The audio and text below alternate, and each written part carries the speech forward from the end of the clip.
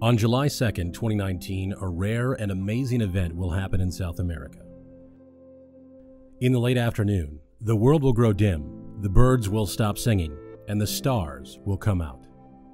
It is said that a total solar eclipse is a life-changing moment. A total solar eclipse is a very rare event, with decades passing in many locations between eclipses.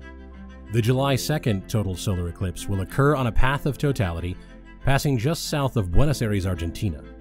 And this will be the last time a total solar eclipse will cross this near to Buenos Aires for the rest of the century.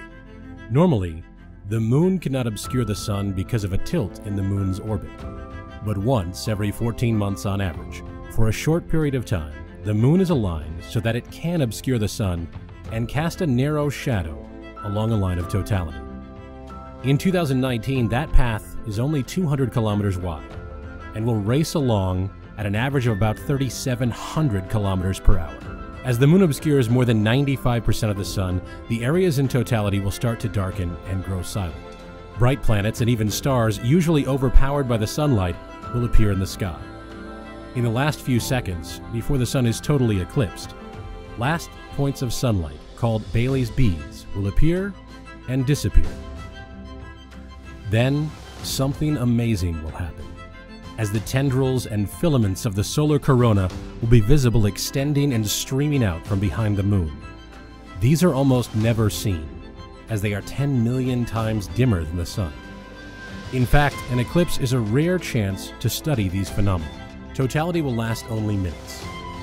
But in a rare treat, the sun will be low over the horizon near Buenos Aires. An estimated 100 million people will be able to see some portion of the eclipse in South America.